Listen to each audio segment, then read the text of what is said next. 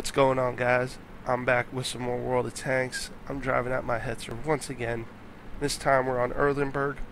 XV, I'm saying this could go either way. Though it started off on a sour note with our buddy in the stern panzer over there deciding he needed to go for a dip. Yeah, maybe you should have waited till the battle was lost before you decided to drown yourself, buddy.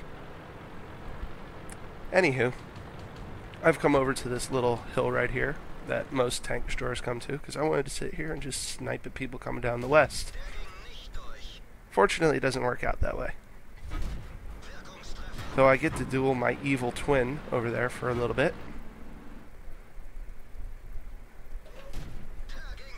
And manage to leave him on 7 health.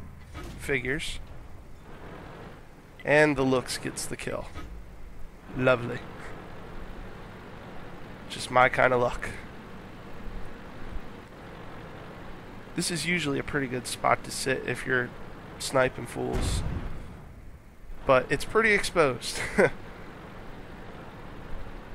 Already right there. Just barely missed.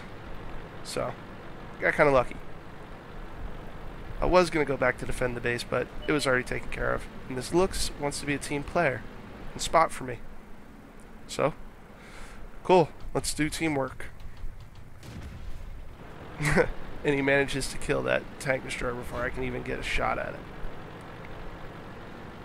Yeah, he doesn't really need to spot for me because he could probably kill most of everything on the enemy team. So, anyway, he's leading the charge and I'm sticking behind him trying to support him. When he runs into a T-28 and leaves him on 10 health. So, I'm going to return the favor. He took my 7 health kill, I took his 10 health kill, and then Artie slaps him right in the face. Yeah, he's not too happy about that one. And neither am I because I just lost my eyes. So if I'm going to get any more kills, I have to go looking for him.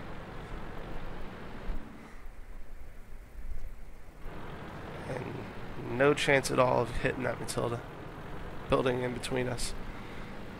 Though I know if I come around this hill and peek out from these bushes right here, I'll find Artie, because they never leave the cap circle. I get lucky with a snapshot and take away half his health. And he immediately slaughters that Key-Ho. Sucks for you, bro. And he's looking to get a shot at me, but he's not quick enough on the draw. His buddies aren't too happy about that.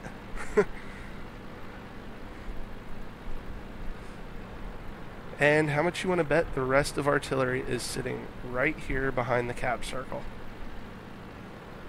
Well, of course they are. You know the answer to that already. It's artillery. They don't move more than 50 yards in a match. Just peek up over this hill and surprise, surprise, they're both here. This one's trying to drown himself, I guess. He's not doing it right. So I help him out.